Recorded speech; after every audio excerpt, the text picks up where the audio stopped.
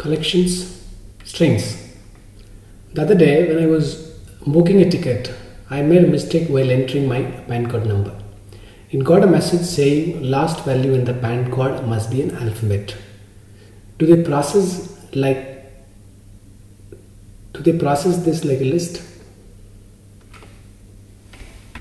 Chan asks. Mark says, you have just given a perfect example of a string. A string, just like a list, is basically a sequence of values, either alphabets or numbers enclosed within quotes. In a program, not all values will be numerical. We will have alphabetical or alphanumerical values. Such values are called strings. Example, hello world, AA, BG, T6715H. Each value in a string is called a character. Just like elements, we can access the characters in a string based on its index position. So you take string and separate each character, then each character is stored in an index like this. In Python, string is a data type and anything enclosed in a single quote or a double quote is considered to be a string. All the remaining operations are similar to list, but like tuple, strings are also immutable. So you cannot modify an element in a string, a character in a string. Say if in the position 3, index 2, if B is there, trying to change the B with a Z or any other number is not possible. But overwriting these entire value is possible. So accessing an element in an index and trying to change it is not possible because strings are immutable like tuple. Try out the below code and observe the results.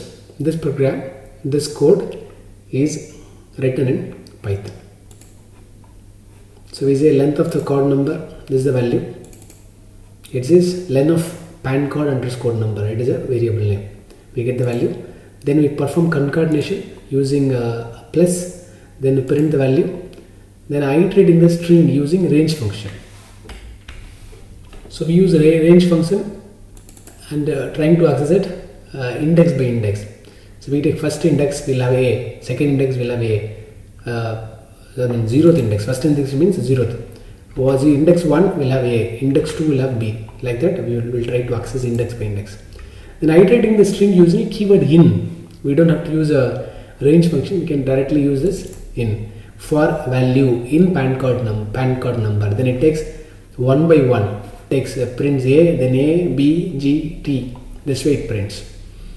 Then searching for a character in a string. If Z in a PAN card number, so it searches the whole string. If Z is present, it says if section is executed, otherwise else section is executed. Then slicing the string, you can also perform slicing. PAN card number 5:9.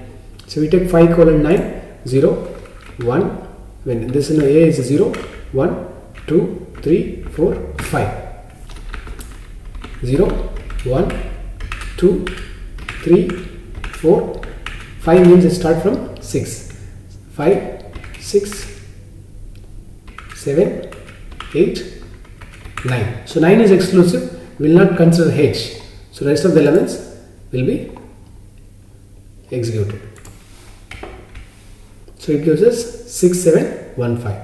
Then last but one 3 characters in the PAN card number. So we use negative slicing is also possible, with which we take 715. Then we are trying to modify, it results in error. PAN card number of 2 equal to A. We are trying to modify an element in a string, so it throws an error. String object does not support item assignment because strings are immutable. Then it's a JavaScript code. Take a look at JavaScript. Same length function is used and then concatenation is used. You take value by value using a for loop. So to see this properly, you can use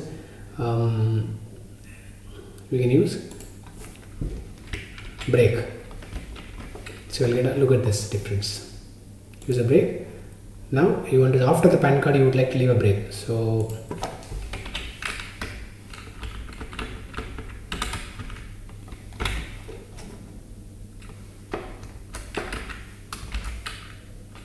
Otherwise, yes, you can do it this way.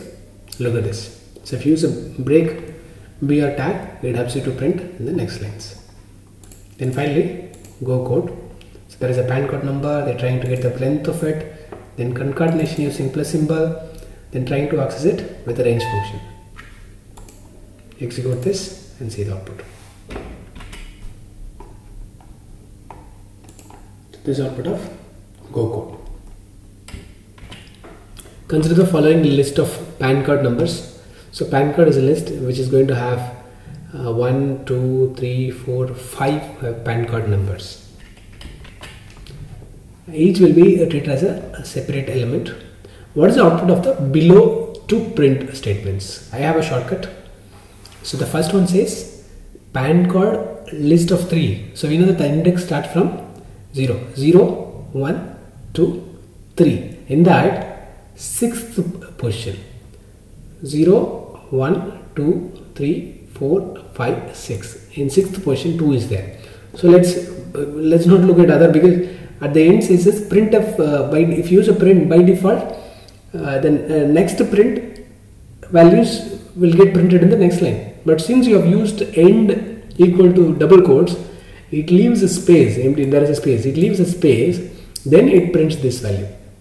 So we know that it is 2. So let's see, is there any output which has starting with 3. So it has 2, but this 2 has no empty spaces, so it must be this,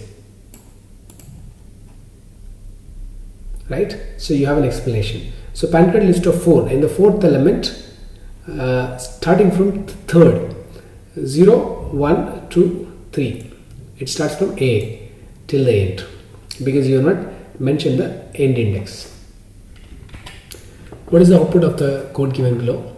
Message has welcome to Mysore, and word, we are slicing the message last 7 letters. So minus 7 means minus 7 colon minus 1.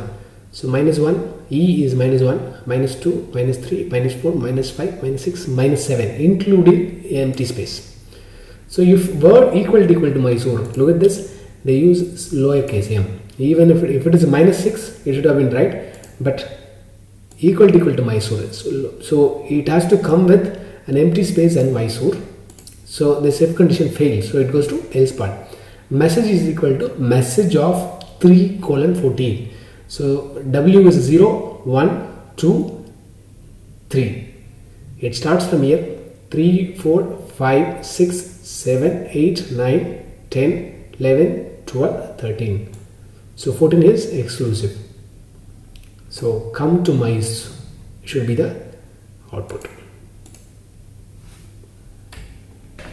Write a Python program to generate the ticket numbers for a specified number of passengers traveling in a flight as per the details mentioned below. The ticket number should be generated as airline colon source colon destination colon number, where consider EAI as the value for airline, Air India. SRC and DEST should be the first 3 characters of the source and the destination cities. If you say Chennai is the source, we will have to take CHE, and if you say Bangalore is the destination, we will have to take BAN. Number should be auto-generated starting from 101.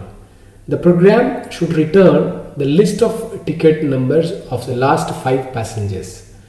Note, if passengers count is less than 5, return the list of all generated ticket numbers. So example is given, sample input AI is airline, source Bangalore, destination is London. So we take BAN, then LON, then number of passengers, they say 10. So if you say 10, starting from 1012 1110. So after this it could be, and the program should return the list of ticket numbers of last 5 passengers. So totally 10 passengers, number of passengers 10. So we take 6, 7, 8, 9, 10. And passenger count is less than 5, yes, it's 2. Then return the list of generated tickets. So we can return, and this is British Airlines, take first 3 letters, then here FRA first 3 letters, then passengers, only 2 they have given, so 101 and 102. Let's look at the code, available code. So we have taken another list, total ticket list for a purpose. So I take for T in range of 1 comma number of passengers plus 1, because they say if they given number of passengers 7, we'll have to iterate loop 7 times, 1 2 3 4 5 6 7. In this example they have given 7. So so in the range function we'll have to mention 1 comma number of passengers plus 1, so which is 1 comma 8. So the range function will execute 1 2 3 4 5 6 7 up to 7. It does not execute 8. That's the reason we given 1 extra. So ticket is equal to just an empty string. So now we have taken airline first 2 letters, so 0 colon 2 slicing, then source first 3 letters 0 colon 3, destination first 3 letters. If you don't mention 0, then by default it takes 3 letters. Then for the number of passengers, no? So we have taken starting from 1, it is in a T. So string of T, because they said we'll have to start from 101. So first number starts, so 1 plus 101, it becomes 101. Then we convert as a string, then add it to the string. Integer cannot be added to the string until unless it is converted. Then we have a total ticket list dot append. So when the ticket number is generated, then it is we append it, then add it to this list. We generate ticket numbers, then append it to the list. The next part comes in. If total ticket list is, because when it is above 5, they've given us the program should return the list of ticket numbers of last 5 passengers. Right? If it is going to be less than 5, then we copy the entire list. If it's going to be above 5, we take only last 5 passengers.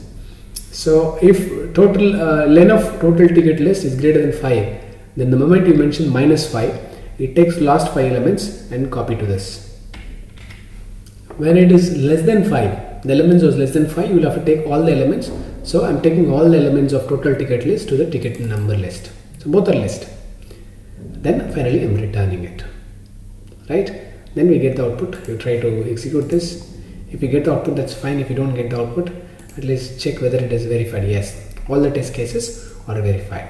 Just to see the output of this program, I have copied it on a rebel.8 online compiler. So I just checked. If it is 7, it gives us starting from 3, 4, 5, 6, 7, 5 elements returns. If it is going to be 3, it is going to give us only 3 elements.